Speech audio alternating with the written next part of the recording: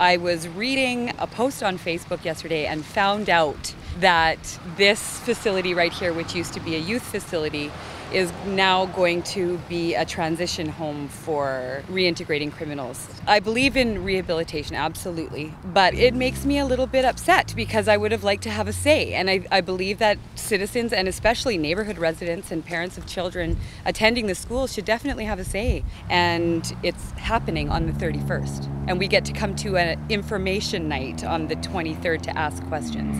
But it seems that they've already made the decision prior and nobody was even consulted.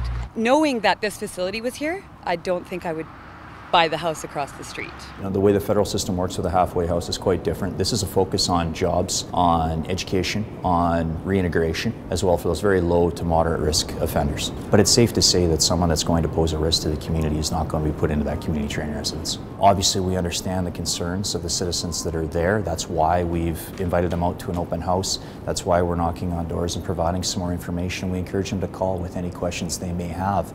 We want to make sure that their potential concerns are put to rest and they have as much information as possible.